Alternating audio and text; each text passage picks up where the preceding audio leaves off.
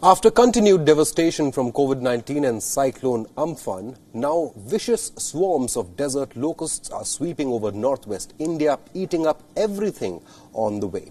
According to the latest, Rajasthan's capital city of Jaipur woke up to scenes of locusts swarming and descending down onto the have been badly impacted by these crop-munching desert locusts. The district administration of Agra in Uttar Pradesh has sounded a warning as well.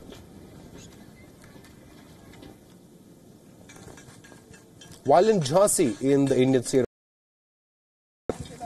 it has directed its fire department to keep its vehicles ready with chemicals to prevent the locusts from destroying the crops and vegetation. The locust swarms are said to be almost 3 kilometers long, reminiscent of the biblical locust swarms that had struck Egypt.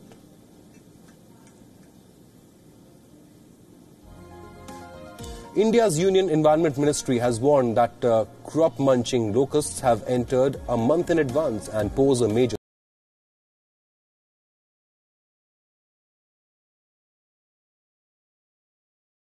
and Iran as well. This time around, India has taken the initiative for developing regional cooperation in controlling desert locust swarms.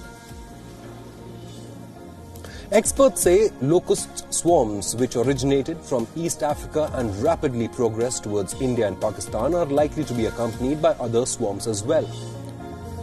This is in some ways a continuation of the original storm of desert locusts that had moved from the Horn of Africa eastwards towards India last year. The wave had damaged crops over lakhs of hectares after the swarm hit Rajasthan in May last year, and later subsequent waves kept ravaging western India.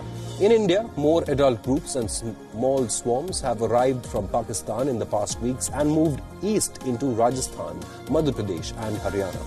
India has offered to supply pesticide to Iran to carry out desert